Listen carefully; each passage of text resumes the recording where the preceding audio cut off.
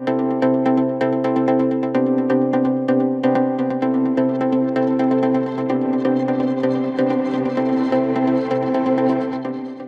right now, there is nobody in the Democratic Party that is really going to step up in terms of that economic populist left that we need right now. But there is one person who is out there who is considering running for president, and he will not do it within any of the two major parties. So the question becomes, is Jesse the Body Ventura potentially going to run in the Forward Party, which our mutual friend Andrew Yang, I'm sure, would love to see happen?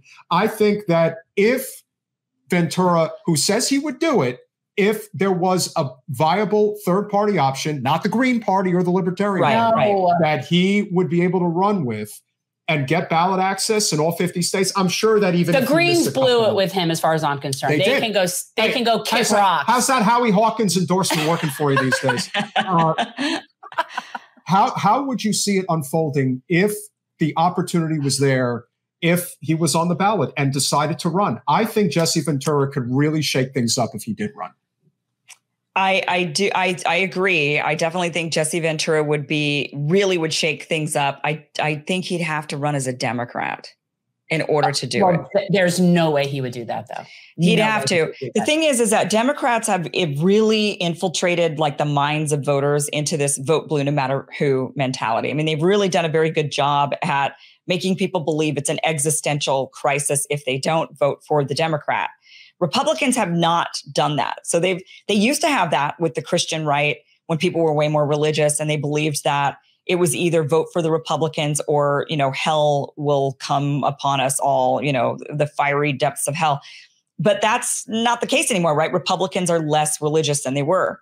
And so they don't have that ideology. They don't have that morality reason to vote for another Republican. They're voting. Republican voters are mainly voting because they agree with the policies. I mean, that's like what it boils down to. But Democrats are still voting based on just morality. I mean, they now care about their feelings and fear. Well, right. But they've captured the morality vote in a different type of morality. So unless Jesse Ventura is going to run as a Democrat to make those morality Democrats feel good and say, well, I can do this because you still have the D next to your name. So it's okay for me to vote for you.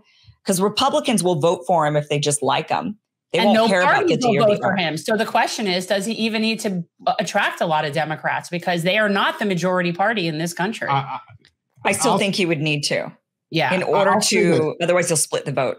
I'll say this. If he did run as a Democrat, I do think he'll go where Bernie wouldn't go. Oh, yeah. And that he would. is key. But he won't run. He won't do that. Like, if he's not willing, with those parties. Yeah, that's the only way. If he's not willing to run as a Democrat, then I'm not taking him seriously. Because I feel like unless you're willing to challenge the system, unless you're willing to challenge the establishment, then you're not really going to challenge the establishment. I mean, you can't run a campaign as an independent saying, I'm here to challenge the establishment without really being willing to challenge the establishment. Then you'd be a hypocrite. And right now the establishment is the duopoly. So that's the first thing that has to break. All right. Anybody out there? Somewhat, yeah. Anybody out there who criticizes Kim Iversen again, you're on my shit list. That's all I'm going to say. I just don't understand it. Good God. You literally came on here. You're here. Kim Iversen saying, no, Jesse Ventura should not run as a third party candidate. He should run in the Democratic primary. You heard it here. And go where Bernie Sanders wouldn't go. People, leave Kim alone. But it's fine if they don't like me. No, it isn't that they don't like you. I mean, they might not like you. It's that they're misrepresenting you. See, that's what bothers me. Well, that's what happens a lot.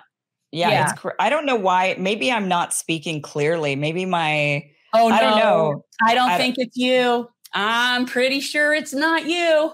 Gotta tell you. Thanks for watching. If you want to support our mission to transform politics into service, please like this video, subscribe, follow us on social media, and consider joining our Patreon, where you'll get early access to our interviews as well as other exclusive content.